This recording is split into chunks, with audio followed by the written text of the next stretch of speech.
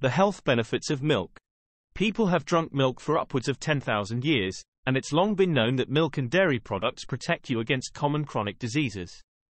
But before you rush out to buy gallons of cheap low-fat milk from the supermarket, we're going to explain to you what type of milk is fantastic for your health. Here are 7 important things to know about incorporating milk into your diet. You need to drink whole milk because the fat holds the fat-soluble vitamins and micronutrients. You need to drink quality milk produced by cows that graze on natural grass, not from cows that are factory-fed with grain and waste. All milk contains a sugar called lactose which has a much lower glycemic index than normal sugar. Milk is a good source of calcium, but also contains several vitamins and minerals to make sure calcium goes into the bones and not soft tissues. Milk is a great source of protein and essential amino acids. Quality milk is a great source of bioactive peptides. Raw milk is way better than pasteurized. Millions of people wrongly switch to low-fat or plant-based milk, and in some cases drop dairy altogether.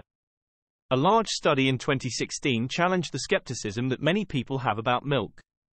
The study found that consuming dairy products was associated with these great health benefits. A reduced risk of obesity. Improved body composition and weight loss.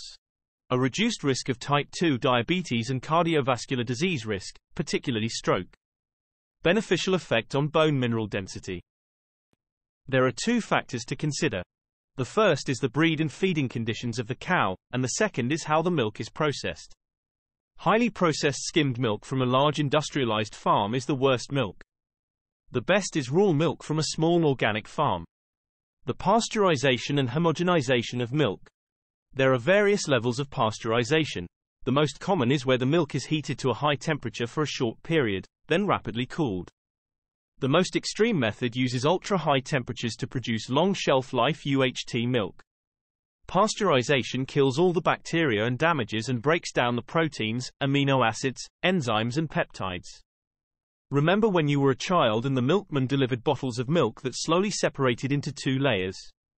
Well, a modern bottling plant fixes this by stripping away the fats and re-adding them in specific quantities, to get 1%, 2%, 3.5% milk, etc.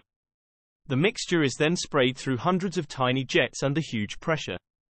This breaks down the milk solids and turns them into a homogeneous white liquid. Number 1. Fat doesn't make you fat. We've all been sold a big lie about low-fat foods. Over the decades, food manufacturers took out the good fats in natural foods and replaced them with seed oils and added sugar. Data from the huge Nurses' Health study dropped this bombshell. Individuals who consumed full-fat dairy products had a 44% lower risk of developing diabetes over the course of 15 years compared with persons who opted for low-fat dairy products. It's the fat in milk that contains all the fat-soluble vitamins and nutrients. So if you drink low-fat milk or the dreadful skimmed variety, you are missing out on lots of nutritional goodies. The fat-soluble vitamins are DYOR, or vitamins D, A, K and E. Fats also make many other nutrients more bioavailable, such as carotenoids. Milk fat is a rich source of all fatty acids, both saturated and unsaturated. It also contains a unique fatty acid, butyric acid, that offers high protection against harmful pathogens. The shorter chain structure of some fatty acids in milk is easily utilized by intestinal cells to aid in the repair and maintenance of the gut wall. Additionally, milk fat contains conjugated linoleic acid, CLA, a potent antioxidant and fatty acid that is thought to reduce the risk of certain cancers, particularly breast and prostate cancer. CLA also plays a crucial role in balancing the metabolic system by promoting muscle growth, reducing insulin resistance, and regulating fat deposition. The levels of CLA are significantly higher in milk from grass-fed cows compared to grain-fed cows, with a 5-fold difference. Cholesterol in milk. According to a 3-week crossover study, drinking full-fat whole milk resulted in better cholesterol levels when compared to drinking skimmed milk. This finding challenges the long-standing recommendation of consuming skimmed or semi-skimmed milk to reduce weight and prevent heart disease. The current body of research suggests that full-fat dairy products are just as healthy as their low-fat counterparts, if not healthier. A glass of milk contains around 25 milligrams of cholesterol, which is around 10% of the RDA. Remember that the body is an incredible machine that needs cholesterol to maintain cell integrity and manufacture vitamin D, bile acids, and hormones, etc. When cholesterol intake is low, your liver makes more. When cholesterol intake is high, your liver makes less. So eating cholesterol-rich foods does not directly impact the cholesterol levels in your body. Omega-3 to omega-6 fatty acid ratios. Whilst both versions of omega fatty acids are required by the body, omega-6 polyunsaturated fatty acids are inflammatory. Omega-3 is credited with improving the health of the heart, but milk has the plant-based form of omega-3 called ALA. A 250 ml glass of milk has about 0.2 grams of omegas. In the standard American diet, people eat way too much omega-6 rich foods and not nearly enough foods rich in omega-3. Organic whole milk has an omega-6 and 3 ratio of 2.5 to 1, which is a near-perfect ratio. Supermarket milk has an omega-6 and 3 ratio of 5 to 1, twice as much omega-6. Almond milk has a horrendous ratio of 2,000 to 1 with 1 gram of omega-6 per cup. Number 2. Drink quality cow milk. A cow is an amazing machine. It eats food that we can't eat, and produces vast amounts of meat and milk. A cow also produces around 30 kilograms of manure every day, and on a traditional farm, this falls on the grass and gets worked into the soil by animals, insects and worms. This locks tons of carbon into the soil and makes it rich and fertile. Cows are so fantastic at eating anything, that modern factory-style dairy farms have fed them junk such as GMO grains, corn, food waste and distillery waste. So it's always worth paying a little more or doing your own research to source naturally grass-fed organic whole milk. 250 milliliters of full-fat cow's milk contains the following.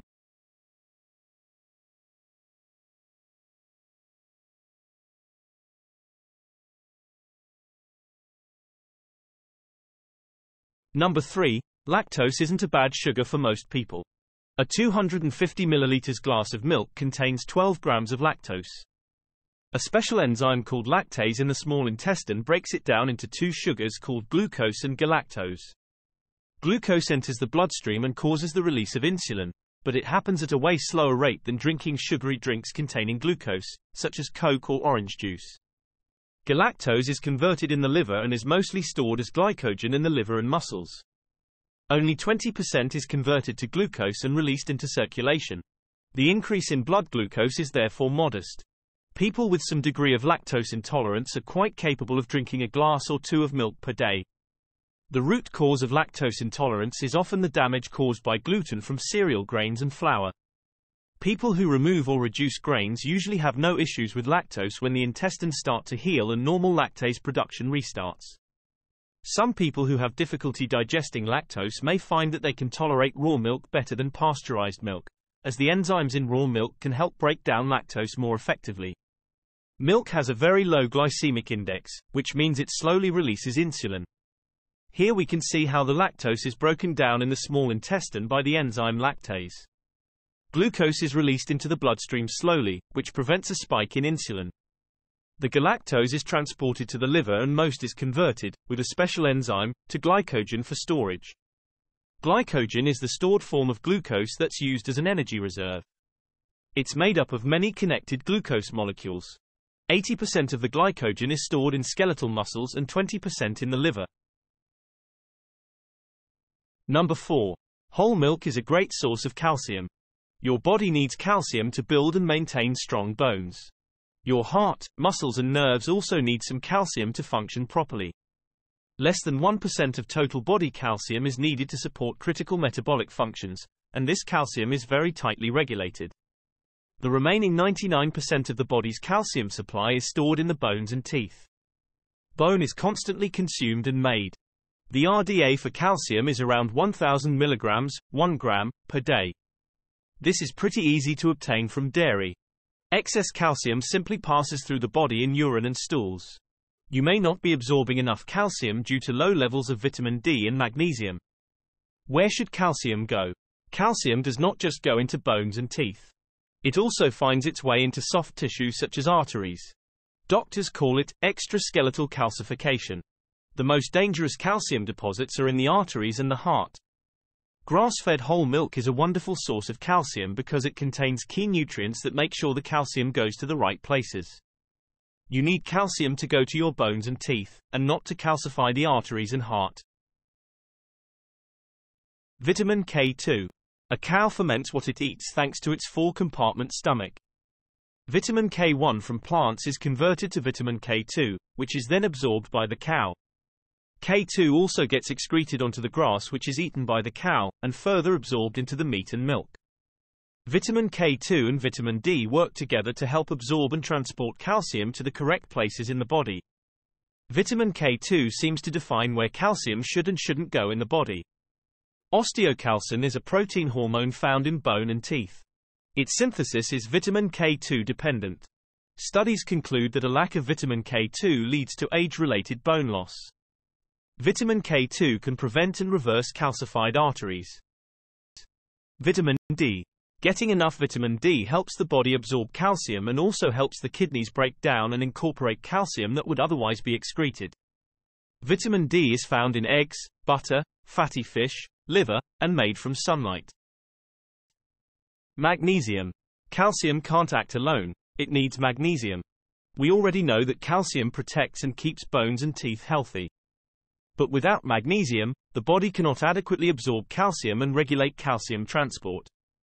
Even a mild deficiency in magnesium can radically affect bone health. Boron. Boron appears to be a natural constituent of cow's milk. The body requires boron for proper metabolism and utilization of various bone-building factors, including calcium, magnesium, vitamin D, estrogen and testosterone. Boron keeps your bone and teeth structure strong by adding to bone density, preventing osteoporosis. Number 5. Milk is a great source of protein and amino acids. A study indicated the effectiveness of milk proteins on the reduction of risk factors for cancer, cardiovascular diseases and the overall improvement of health. Casein and whey protein are the major proteins in milk. Scientific evidence suggests that anti-carcinogenic activities, anti-hypertensive properties, immune system modulation, and other metabolic features of milk are linked with its proteins. Milk is also a unique source of peptides with biological activity. Milk protein is considered a high-quality, or complete protein, because it contains all 9 of the essential amino acids in the right proportions. Branched-chain amino acid content in milk proteins are at higher levels than in many other food sources. These amino acids, especially leucine, help to minimize muscle wasting and can stimulate muscle synthesis. Whey protein has a high content of sulfur-containing amino acids, cysteine and methionine, which are precursors of glutathione, the body's most important antioxidant. Several studies suggest that milk proteins, especially whey, protects the body against some cancers through their ability to boost glutathione as well as promoting hormonal improvements. The most abundant free amino acids in cow milk is glutamic acid, tyrosine and glycine. Milk proteins are more satiating than other protein sources, so you feel full and less hungry. A1 and A2 milk. A1 and A2 are 2 genetic variants of beta-casein, a protein present in cow's milk. All cows produce at least some A2 beta-casein, but certain breeds have predominantly A2 in their milk. All milk contains an amino acid sequence known as beta-casomorphin 7, BCM7, which is not good for the gut. Digestive enzymes in the small intestine find it harder to derive BCM7 from the A2 beta-casein protein. It's generally accepted that A2 beta-casein is more easily digested than A1 beta-casein and may be better for people who are lactose intolerant or have digestive issues. It is no surprise that nearly 80% of Swiss milk is A2. In France, the dominant variant is also A2. This is part of the reason why the dairy product from these countries are so sought after. Number 6. Milk is a great source of bioactive peptides. Peptides are chains of amino acids that serve as the building blocks for proteins. Milk is a unique source of peptides with biological activity. These have opioid-like features, immunostimulating activities, anti-hypertensive activities, antibacterial and antiviral, and also enhance calcium absorption. Milk-derived peptides are commonly isolated for supplements and drugs. They exhibit various well-defined pharmacological benefits. Number 7. The benefits of drinking raw milk are enormous. Pasteurized milk is highly processed and can only be described as dead. Raw milk is as nature intended, and is filtered, chilled, then ready for consumption. Raw milk is milk that has not been pasteurized, homogenized, or processed in any way.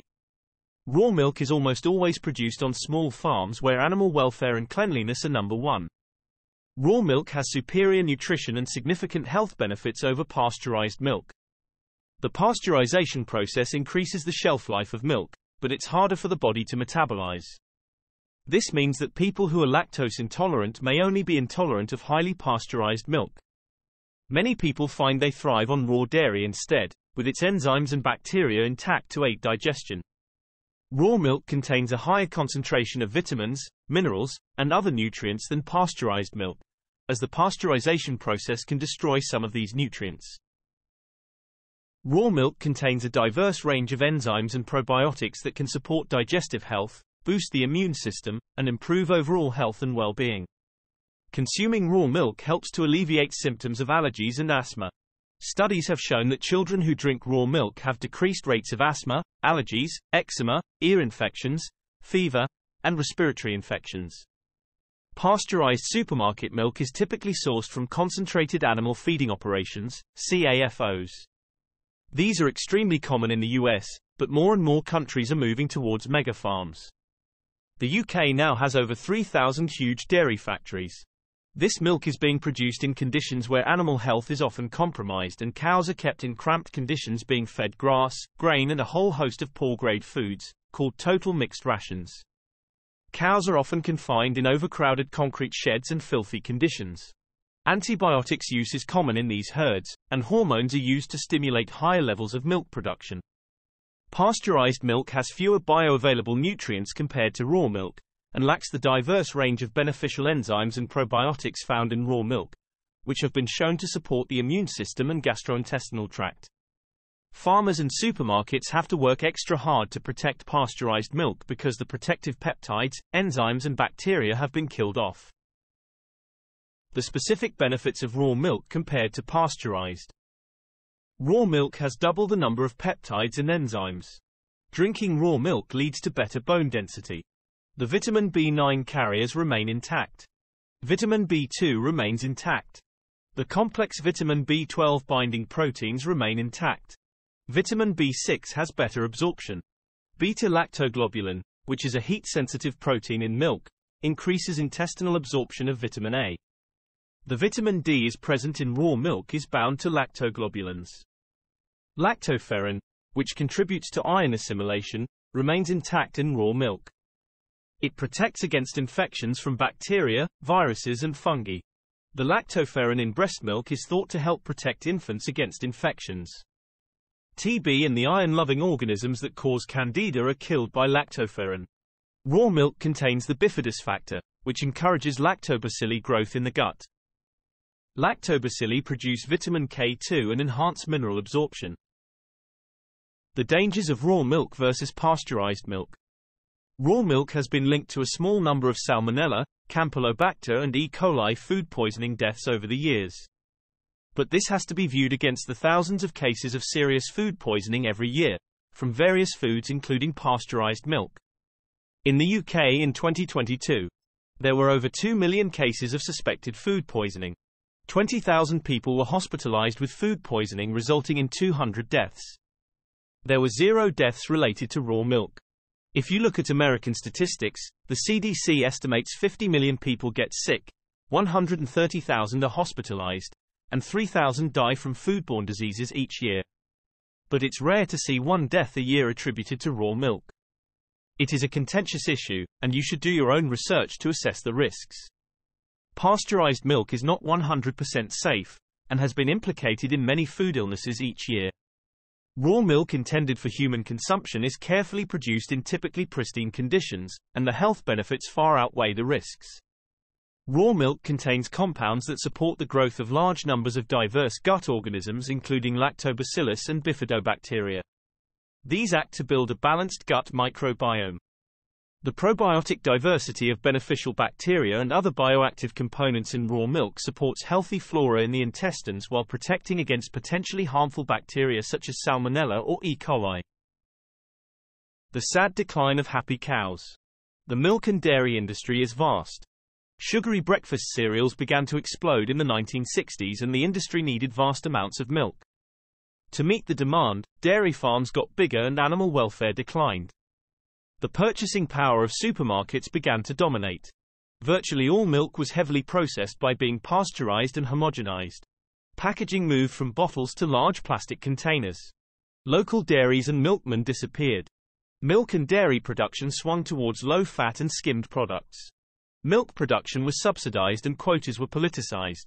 Cows were bred to produce large volumes of milk. They were given growth hormones and unnatural feeds, such as corn, grains, soy and waste. They were given antibiotics to combat the bad conditions of industrial farming. In conclusion, A2 raw milk from a small dairy farm is the best possible option. It tastes incredible and you are drinking the milk as nature intended. The next best option is to drink a full-fat pasteurized milk from a herd that has grazed mostly on pasture. From here, it goes downhill fast, with highly processed milk having reduced fat or no fat. This type of milk typically comes from huge farms selling to supermarkets. Keep away from big dairy and research local producers. Please take a look at the video description to see some useful links. If you enjoyed this video, please click the like button and subscribe to the channel to see more. If you have any questions relating to milk or other foods and supplements, please leave a comment below or visit our website to send a message.